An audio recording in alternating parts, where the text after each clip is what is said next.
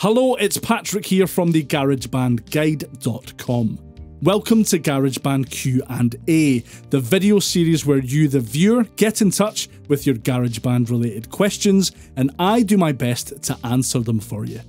I'll let you know how to throw your own questions my way at the end of the video.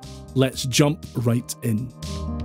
In the GarageBand subreddit, SilverClick asked, is there any way to change the automated drummer to play in halftime without changing the tempo? No mention if this is in GarageBand for macOS or iOS 13/iPadOS, but it's really simple on both versions. There's actually an option for this right in the drummer tracks controls. In GarageBand for macOS, if you have your drummer track selected and then open that track's editor window, you have access to all of these controls. Good old Kyle here has 8 different kick and snare patterns to choose from, one of which being a halftime pattern. This is the half pipe pattern normally.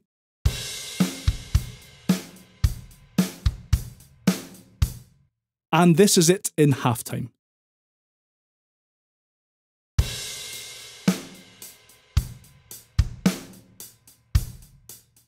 In GarageBand for iPadOS and iOS, it's exactly the same. You just need to select the halftime kick and snare pattern from the drummer settings in the same way.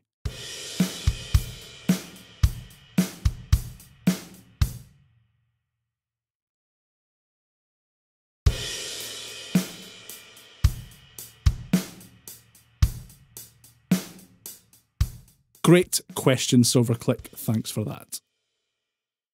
From the comments section of my Don't Update to macOS Catalina Yet video, BKK Buzz asks, I'm on Mojave and I just want to know if you can just stay with that or is it compulsory to install Catalina? I'm happy with Mojave, I'm not a techie guy, but I just want to do things right for my computer. Great question, BKK Buzz. Yes, you absolutely can stay on macOS Mojave.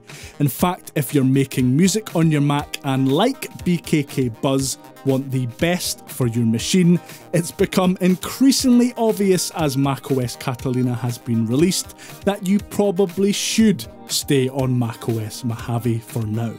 If you haven't watched my video on why you shouldn't update to Catalina yet, you really should watch it. It's really popular. Everybody loves it.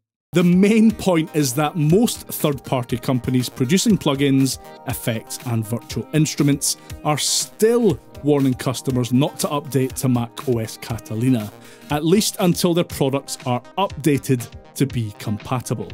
Not many, or really any that I know of, have yet, so it's best to stick with your current macOS version for now. Finally, Owen Minaj has this query for the GarageBand community on Reddit. I would like to use a keyboard and mouse for GarageBand on my iPad for a DAW until I get a check for a MacBook and other equipment. Would this work? Yes, Owen Minaj, as long as your iPad is running iOS 13, you can connect and use a Bluetooth or wired USB mouse and a Bluetooth keyboard. It's just a case of opening your iPad's Bluetooth settings, making your keyboard or mouse discoverable, and then connecting. To use a mouse, you need to turn on Assistive Touch. In the settings menu though, tap Accessibility, then tap Touch, then tap Assistive Touch, turn it on, and your attached mouse can now be used. Cheers for that, Owen Minaj. I wonder, are you any relation to... I'm going to say no. If you have your own GarageBand question, there are a few ways to get it to me. You can leave a comment under this video on YouTube, get in touch via the GarageBand Guide Facebook page, or you can hit me up on Twitter. I'll put links to all of those down in the description box below. I've been Patrick from the GarageBandGuide.com, and I'll see you next time. Bye for now.